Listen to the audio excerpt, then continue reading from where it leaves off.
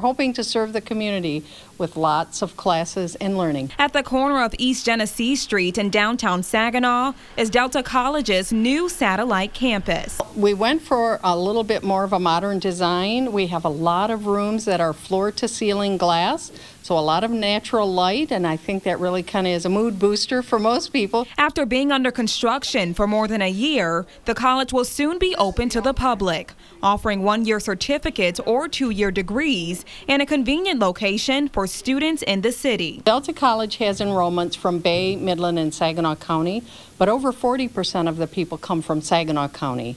And of that percentage, a large number come from the city of Saginaw. So instead of traveling to the main campus in Bay City, students in Saginaw can earn a higher education in their own backyard. I think the city of Saginaw and the residents here are going to be getting the absolute best instruction that we have. The building offers innovative classrooms, study spaces, computer labs, and much more.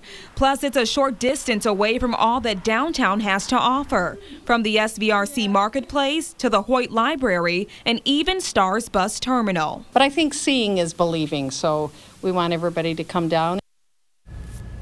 And that was